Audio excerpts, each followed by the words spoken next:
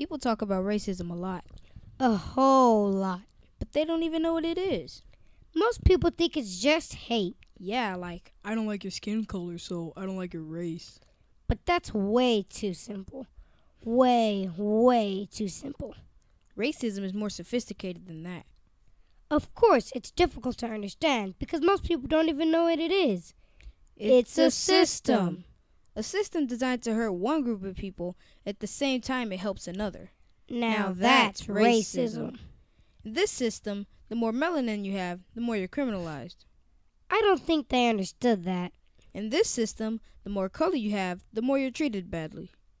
I'm not sure they understood that either. In this system, black people are hurt the most, while white people are hurt the least. What? That's why racism is also called white supremacy. I think you scared them. Now, don't be afraid of those words. I know people get nervous when you say things like that. I don't.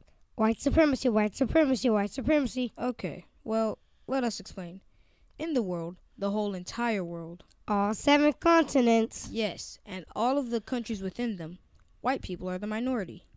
This means that there are more people with melanin than people without. But white people, wait, we shouldn't say white people. We should say people who classify themselves as white. I was thinking that too, but that would just confuse them more. We don't want to lose them. Okay, white people control most of the world's functions. Like the banks, the lands, the laws. Yes, and all of the resources in the continent of Africa. That's a mostly melanated land, by the way. Why do you think that is possible? Racism. Racism is how blacks populate about 12% of the U.S. economy, but 38% of the prisons. Racism is how blacks have an unemployment rate twice that of whites. Racism is how black children are 2 times as likely to be placed in special education than whites. Let's stop. They can look up those numbers themselves. Well, you get the point. Racism is a system, It's also a business. a very lucrative business. That's one reason why black people were able to be enslaved. This white supremacy started, and all of a sudden, we have the guns, therefore you have no rights. That voice was horrible. But they get the point. No, they don't. Let me explain.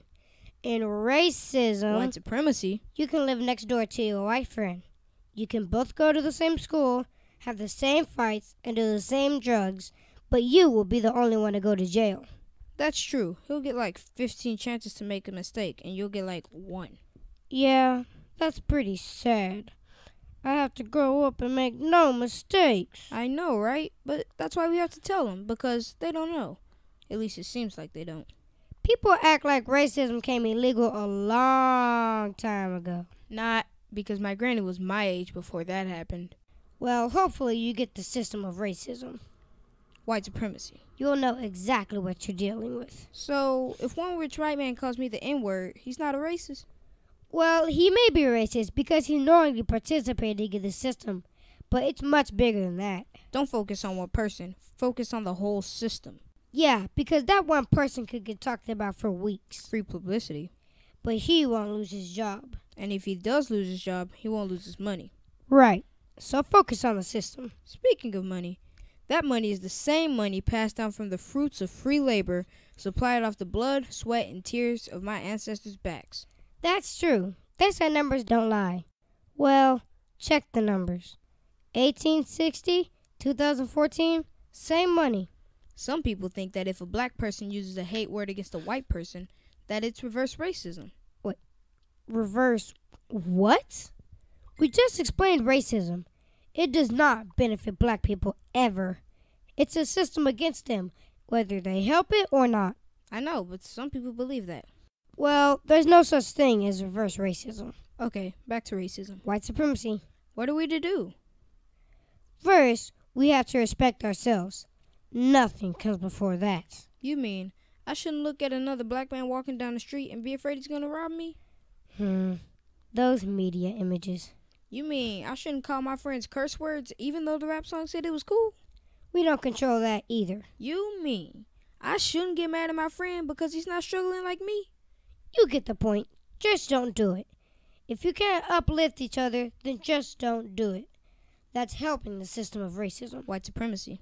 Ignoring racism won't make it go away. Just because you ignore it doesn't mean that it doesn't exist.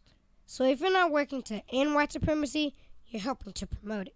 Please don't promote it because my future depends on it. Don't promote racism. Let's end it together. Self-respect and self-educate. Say it with me. Self-respect and self-educate. It starts with you, and that's the start of ending racism. White supremacy. Now ask yourself, will you help to promote it or end it? And you better pick the right answer, too.